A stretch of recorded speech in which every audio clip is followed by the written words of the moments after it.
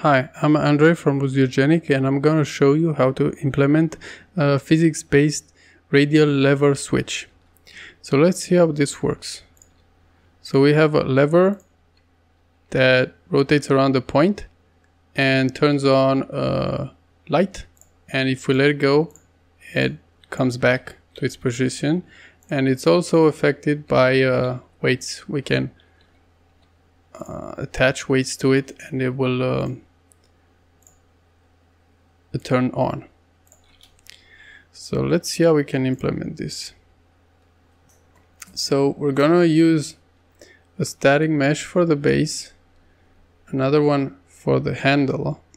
So the handle, it's gonna rotate around this point like this and to a certain angle, and it's gonna try to come back to its original position. So we're gonna do that using a physics constraint. So let's go ahead and create the actor.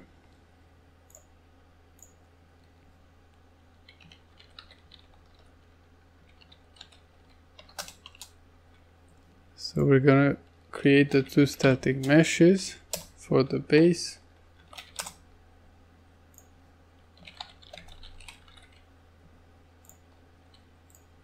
And for the handle.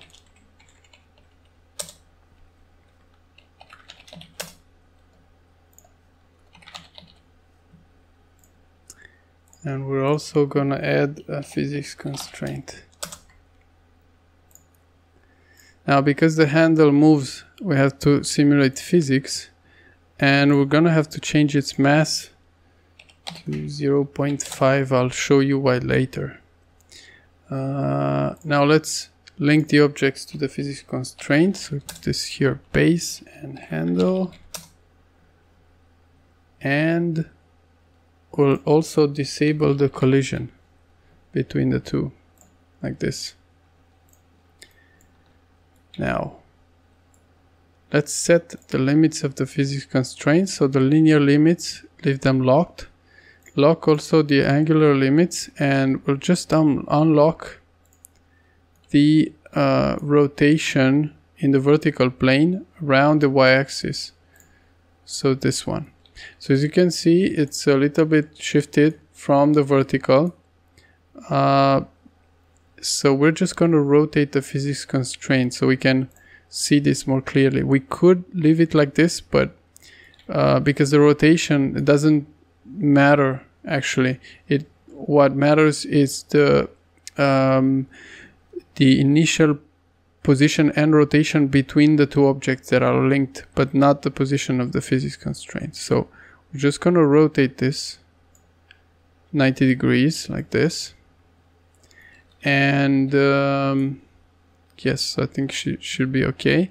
So for the limits here, so as you can see, we can rotate this at a 45 degree angle left and right from the vertical, and we only have to disable the self-constraint here.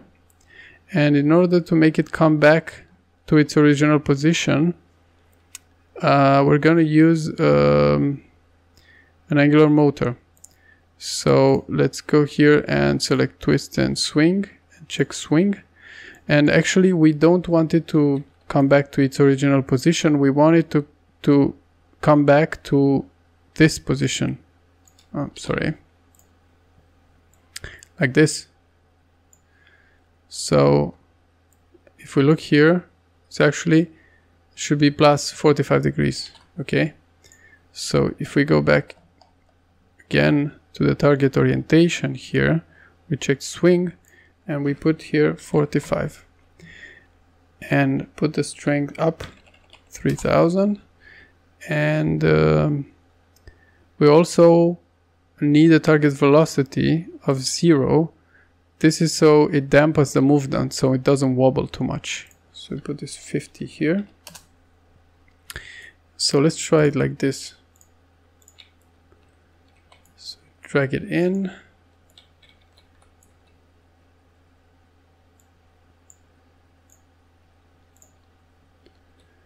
So as you can see, it comes down to that position. Now the only problem is that its position is here. So if you look at the axis like this, it's toward the plus of the x-axis, whereas here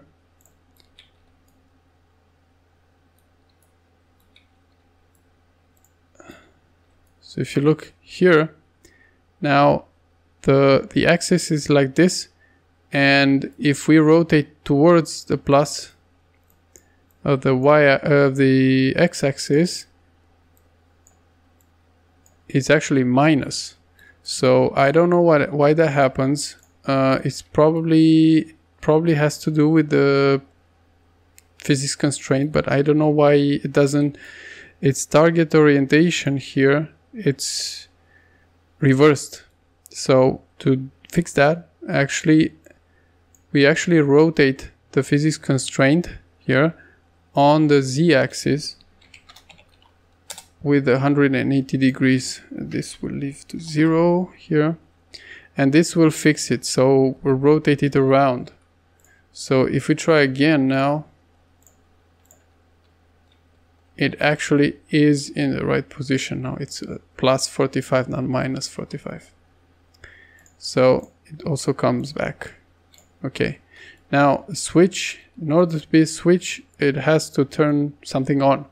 So we'll turn this light bulb on, but first we need to get the reference of this light bulb in our object. So that we can do by going into our switch and adding an actor reference here.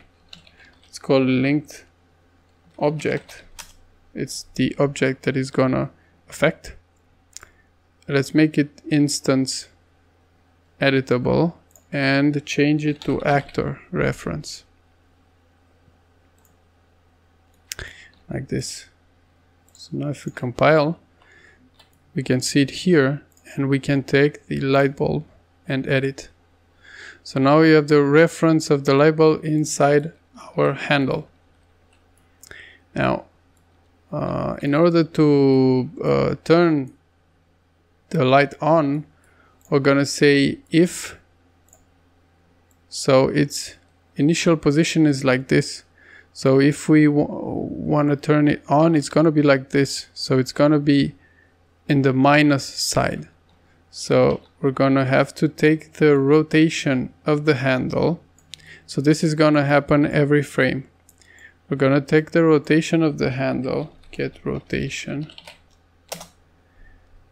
And because the rotation of the handle it's in world coordinates, we're gonna have to translate that to the actor coordinates. So for that we get the actor transform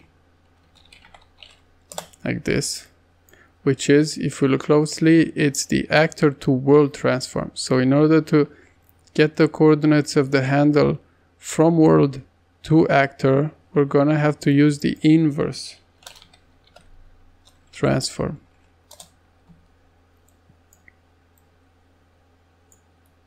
Like this. And we're just gonna use the rotation around the y-axis. So here we can break this down and take only the rotation around the y-axis. And we're gonna say if this is less than 0, that means the state of the lever is on. The lever switch is on. So we keep this. So this is the current state. So we also need the last state that it was on in order to compare it to the current one. If it's changed, we're gonna do something. If not, there's no point in doing anything. So let's create another variable that we call on. It's gonna be a boolean.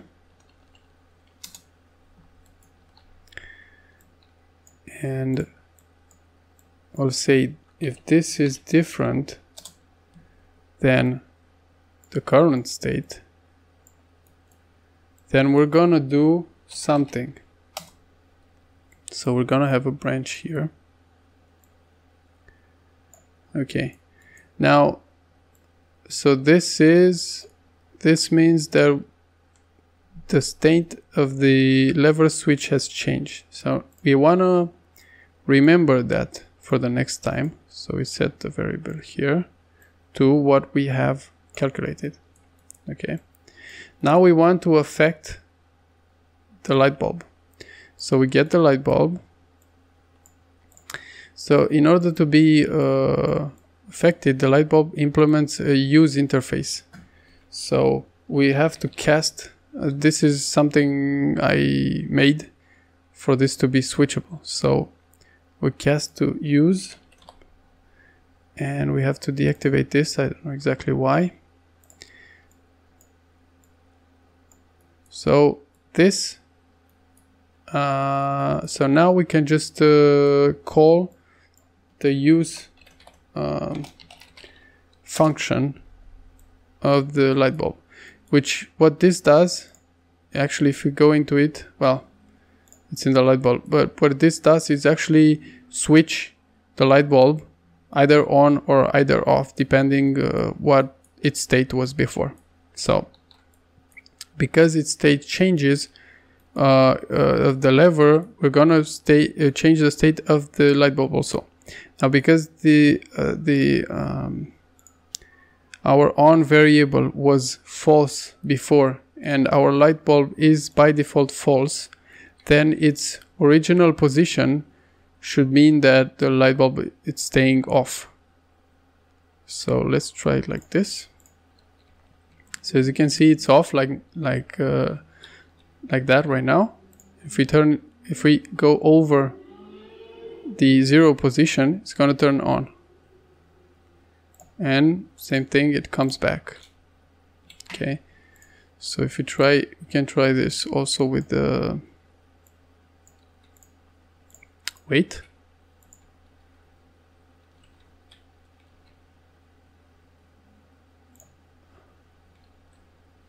So as you can see, it works, no problem.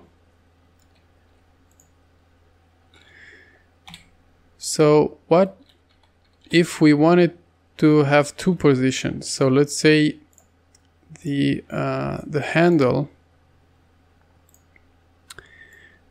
it stays here now, and if we pull it here, then it comes back to its original position. But what if we wanted to have 2 positions? So one is here, and when we pass the 0 mark into the minus rotation, then we want it to stick to this location. So now it's very easy to do that. We just have to, we have already compared its position here, its rotation, sorry. So this is true when the rotation is minus. So in order to set where it's wanna go, if we look here, it's called target orientation, what we said before. So we're going to change this. So we're going to take the physics constraint and change it target orientation, angular target orientation. Okay.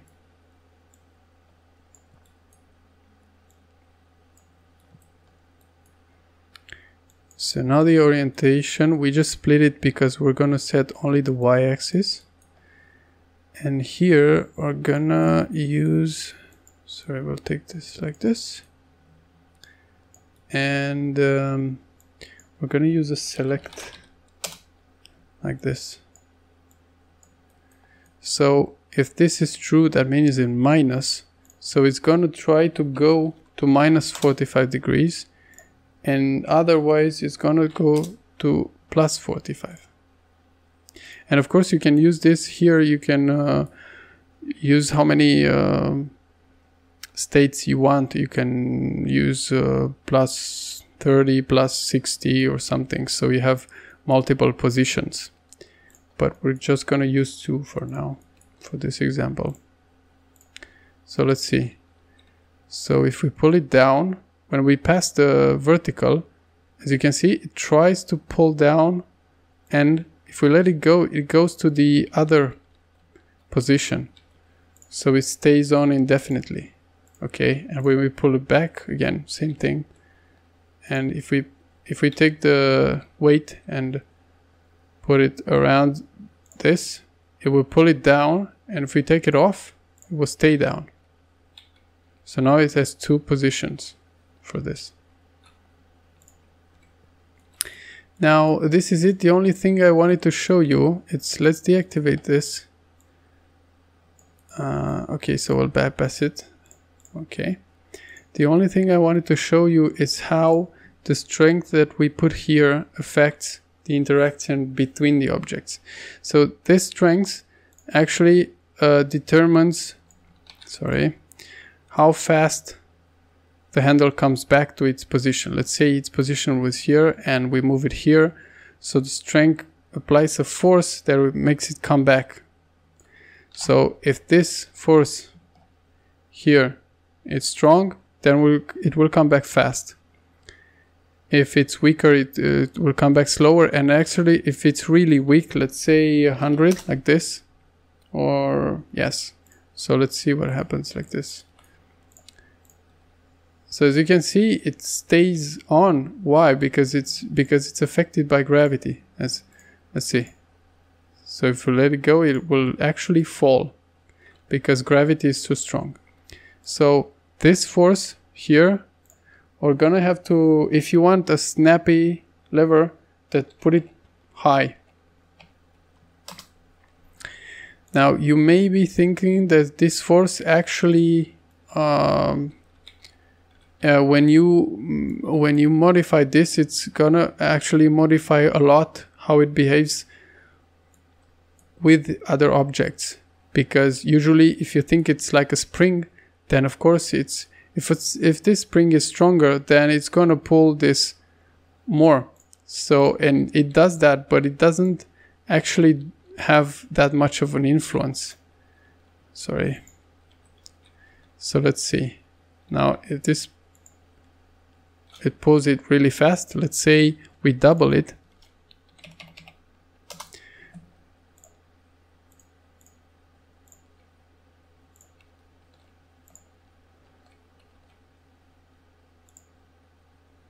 And if we double it, we should see a big difference, but it's not that big of a difference. And why is that? Well, if we leave it to 3000, like this, and we test, it's because this strength, as you can see here, so it pulls it down really fast, okay? This strength here is actually scaled by the mass of the handle. Because when the handle interacts with other objects, it actually transfers impulse, which is mass times speed, times velocity, sorry.